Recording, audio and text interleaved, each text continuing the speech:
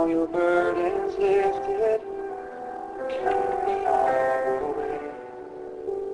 Precious blood has washed away the stain. You're listening to a message presented at New Market Christian Church. We're located at 300 South 3rd Street in New Market, Indiana. We meet for Sunday school at 9 o'clock and for worship at 10 o'clock each Sunday morning. If you do not have a church home, we'd love to invite you to join us here at New Market Christian Church. And now, a message by Dr. Gary Snowden.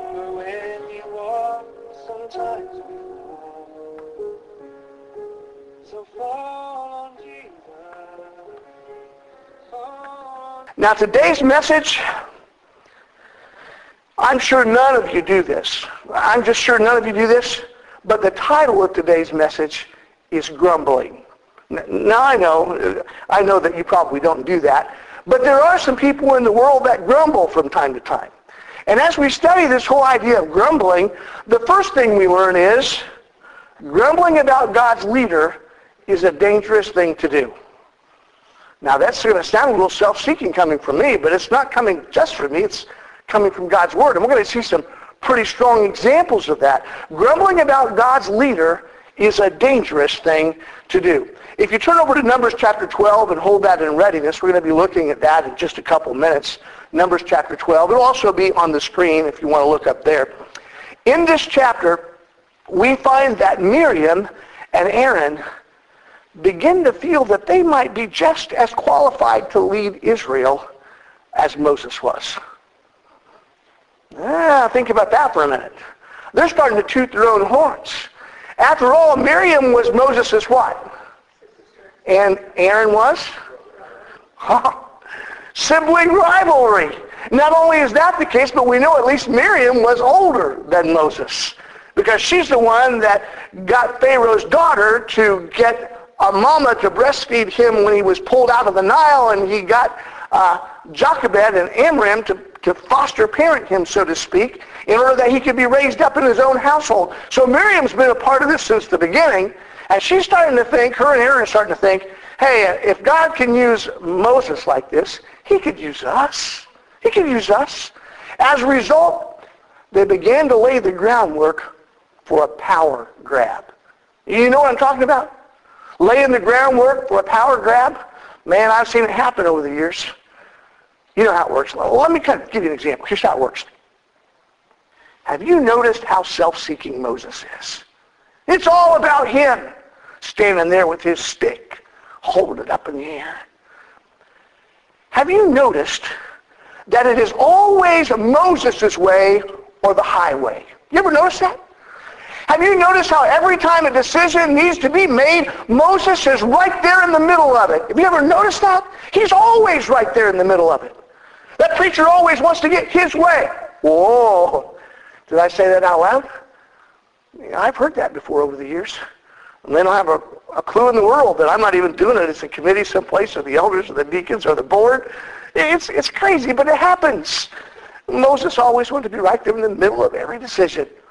How about this one? Have you seen that Cushite woman that Moses married? Moses thinks he's better than everybody else. You ever heard that? That preacher thinks he's better than everybody else. That elder thinks he's better than everybody else. That deacon thinks he's better than everybody else. That chairman of the board, he thinks it's always going to be his way or the highway. Have you ever heard that kind of stuff? Well, that's the kind of stuff that was going on back then. They're laying the groundwork for a power grab, if you will. How about this one? Isn't God just as capable of using us as he is Moses? Can't God do this through me as well as he can do it through him? The text puts it this way. If you read there in Numbers chapter 12, verses 1 and 2, it says this. It says, Miriam and Aaron began to talk against Moses because of his Cushite wife, for he had married a Cushite. Has the Lord spoken only through Moses, they ask? Hasn't he also spoken through us? I love this next few words. It's highlighted. What does it say? What's the yellow say? And the Lord heard this. I love that. It's always an encouragement to read those final words and to know that God was listening to this whole thing. And the Lord heard this. What that tells me, And what I take great comfort in is the fact that God is watching out for his leaders. God is watching out for his leaders. He knows when someone's being a cantankerous old coot. Can you say those words in church? Well, I just did, so I guess you can. God knows that.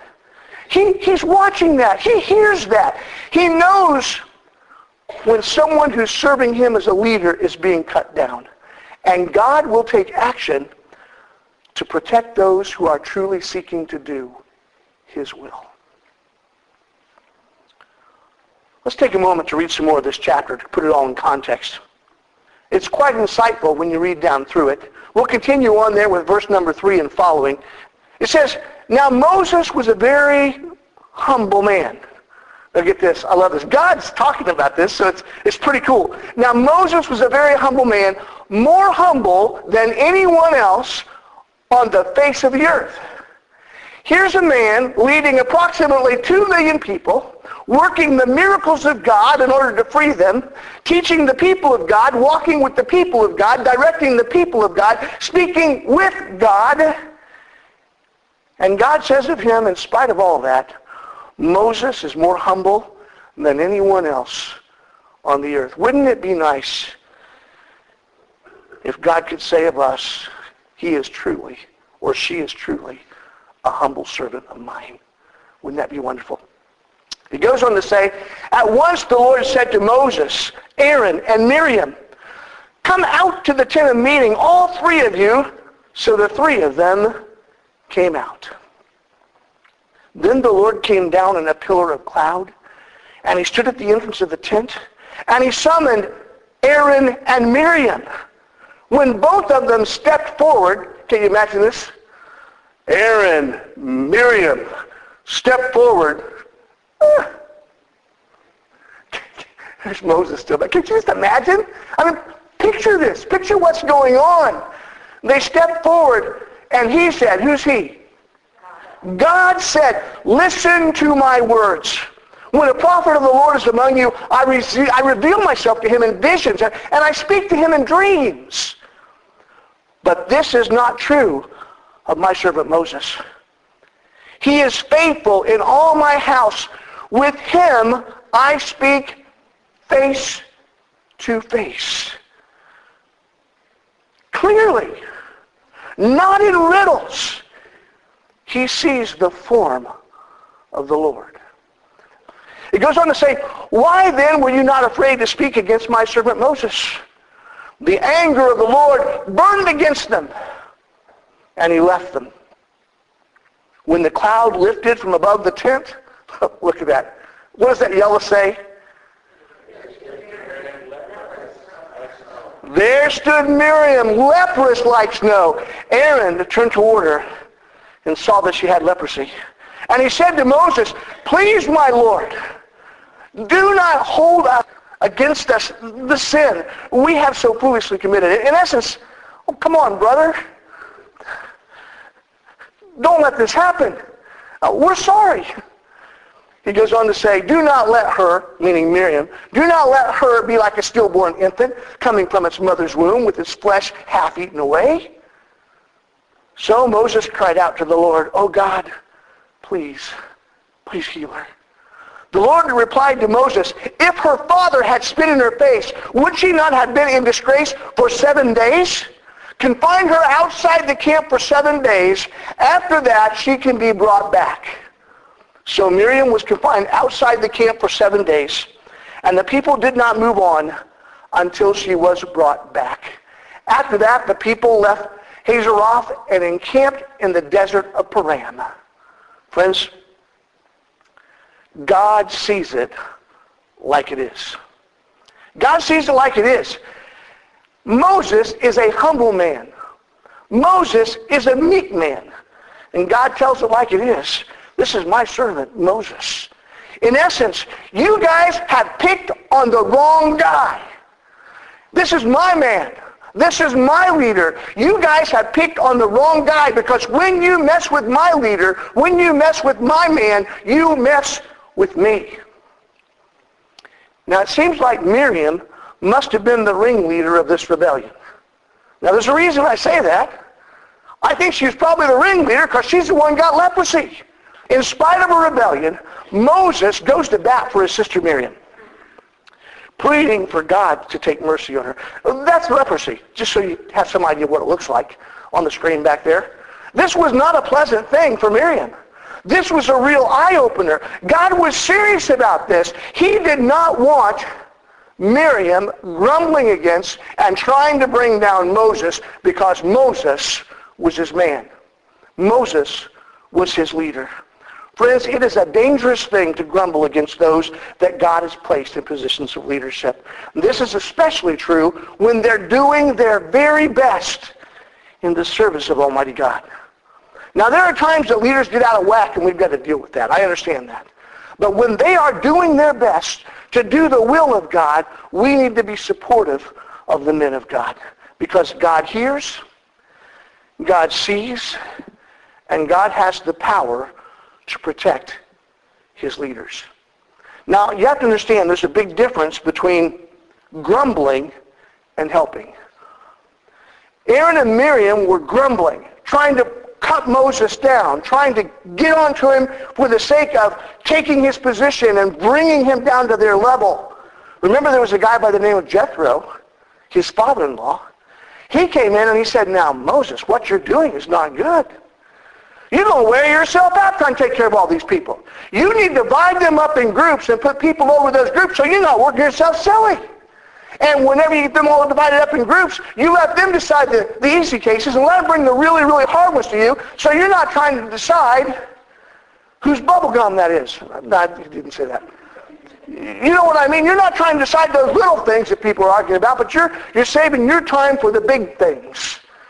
Now, Jethro was trying to help Moses. He wasn't just trying to cut him down. Sometimes in order to help a leader, you've got to share where their shortfallings are in order that they can grow and develop into what God would have them to be.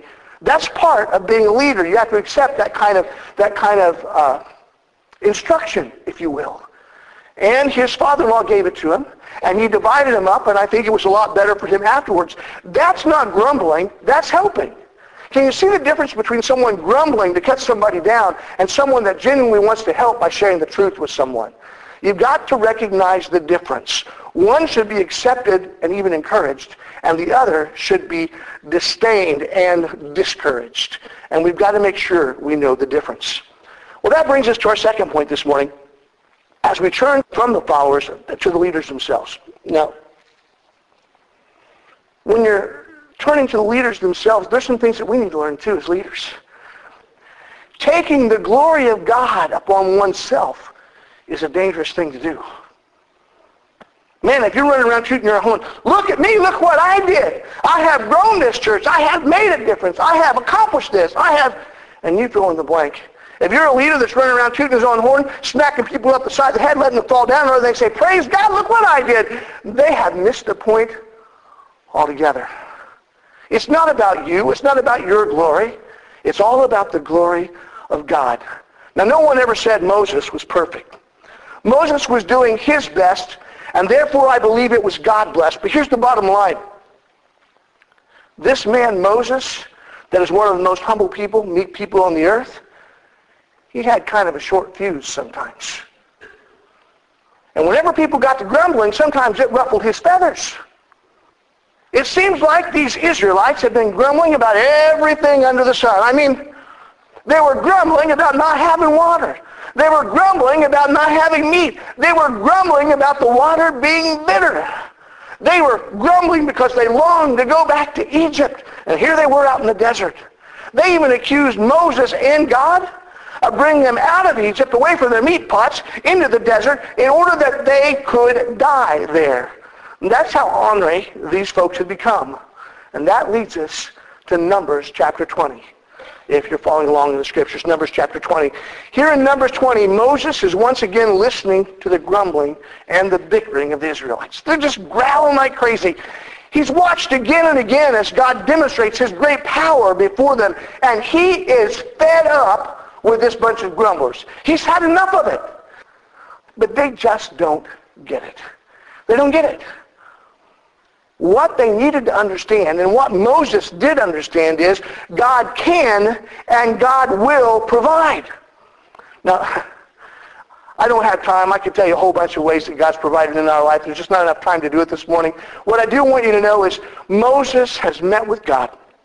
And God has told Moses just how he wants him to deal with this bunch of grumblers out here. We're thirsty. I want something to drink. Can I have a drink, Moses? I mean, that's where he was. We're thirsty. And God says to Moses, you go out there and you speak to that rock. And it'll bring forth enough water to give drinks to over 2 million people. That's some rock. That is some artesian spring. It's gonna flow out enough water to take care of all these grumbling people. Let's take a look at the story in Numbers chapter 20, beginning with verse number 2. This is what it says. It says, now there was no water for the community, and the people gathered in opposition to Moses and to Aaron. They quarreled with Moses and said, if only we had died when our brothers fell dead before the Lord. Why did you bring the Lord's community into the desert that we and our livestock should die here? Why did you bring us up out of Egypt to this terrible place? It has no grain, no figs, no grapevines, no pomegranates, and there's no water to drink. Moses and Aaron went from the assembly to the entrance of the tent of meeting, fell face down, and the glory of the Lord appeared to them. The Lord said to Moses, take the staff, and you and your brother Aaron gather the assembly together. Speak to that rock before their eyes, and it will pour out its water. You will bring water out of the rock for the community so that they and their livestock can drink. So Moses took the staff from the Lord's presence, just as he has commanded him. He and Aaron gathered the assembly together in front of the rock. And Moses said to them, listen, you rebels. What does it say next? I just want to make sure you're with me. Must we bring you water out of the rock? Must we bring you water out of the rock? Moses raised his arm and he struck the rock twice with his staff. Just in case you're sleeping, I thought we kept. Water gushed out, and the community and their livestock drank. But the Lord said to Moses and Aaron, because you did not trust in me enough to honor me as holy in the sight of the Israelites, you will not bring this community into the land that I give them. These were the waters of Meribah, where the Israelites quarreled with the Lord, and where he showed himself holy among them. What a story. What a beautiful picture of God's power. An example that even good leaders can make mistakes. Take a good look there in verse 10. What Moses says, must we bring you water from the rock? Moses and Aaron are in essence stealing God's glory. Must we, Moses and Aaron, must we bring you water out of this rock? Stealing the glory of God. God said to talk to the rock, and the rock would spew out water. No, that's not what Moses did. He struck it 2 times with his staff, with his stick, if you will. God didn't say smack the rock. God did not say pretend that you have the power to do this. God won't put up with someone stealing his glory. As a result of Moses' actions, both he and Aaron were restricted from entering the promised land. The fact is, taking the glory of God upon oneself is a very dangerous thing to do. And that brings us to our third and final point this morning. Sidestepping the direct command of God is a dangerous thing to do. Sidestepping the direct command of God is a dangerous thing to do. This takes us to the story of Balaam and Balak in Numbers 22, if you're wondering where we're going next. Balak sees the nation of Israel on the doorstep of his kingdom. I mean, there's 2 million people traveling across the desert, and they are headed toward his land. Can you imagine how you would feel if there were 2 million Muslims over in Illinois heading this way, saying that they were going to conquer us and take over everything we have? How would you feel if you saw 2 million Muslims over there? I'm using that as an example because that's how Balak felt. He saw these Israelites come. This is a religious group. They're following Jehovah. They're following a God that's not his God. And they're heading in his direction. And Balak's ended up on the hill there. He's calling for this guy by the name of Balaam to come and join him. He says, I'm scared to death. Not only was Balak uncomfortable, not only was Balak scared, but his people were terrified as well. Can't you imagine how you would feel if 2 million people were marching toward Newmarket right now, and you knew that they had destroyed and conquered and wiped out all the people that they had fought against up to that point? I would think you and I both would be terrified. And so were these people. He had heard how Israel had wiped out the Amorites. He decided to call in a prophet and have the nation of Israel cursed by that prophet. So he called for Balaam, and he made him quite a generous offer. If you will curse this people, I'll make you a rich man. Now you all remember the story of the talking donkey. You probably read that one and thought, woohoo, that's a cool story. I won't even go into that. I think you read that one because it was just so much fun. So I'll skip over that one. What I'd like to point out this morning is how Balaam ultimately gave Balak exactly what he wanted. Gave him exactly what he wanted. God wouldn't let Balaam curse Israel. He said, au contraire. You're not going to curse them. Those are my people. You're not going to do it.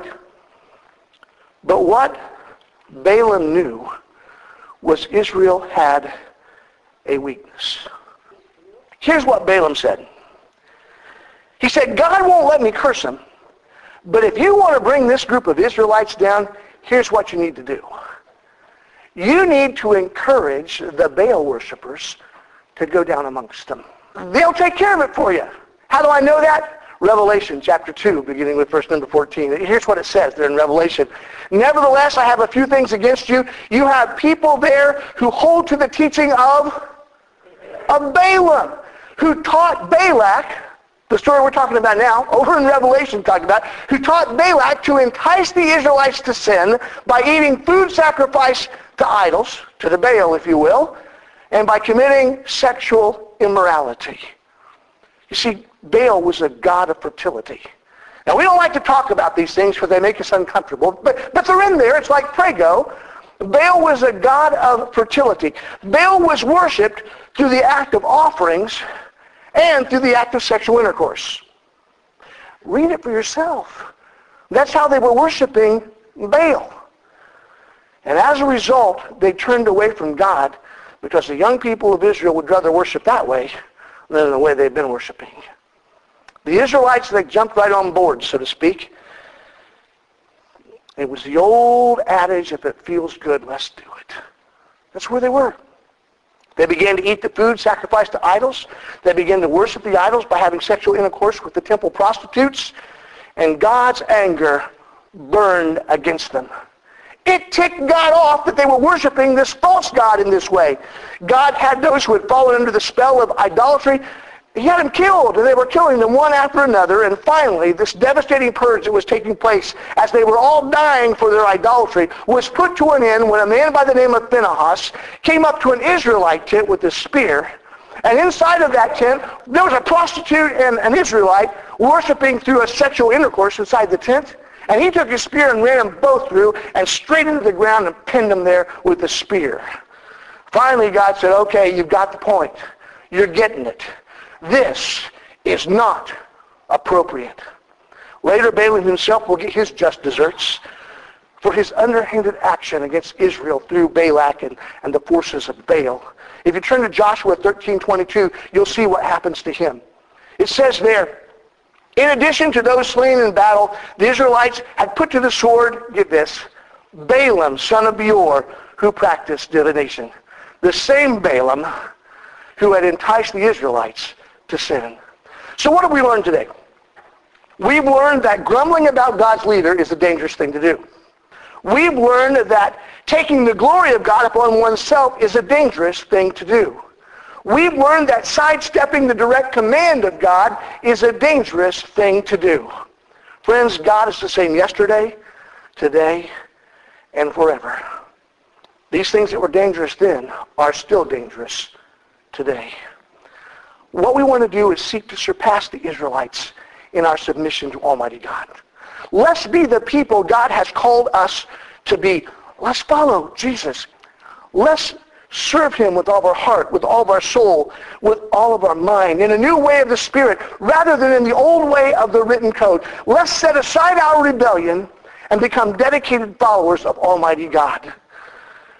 When you have God living in you, I promise you, greater is he who is in you than he who is in the world. If you've not asked God to live in your heart, if you've not asked his Spirit to fill you and lead you, there's no better time than now to make that commitment.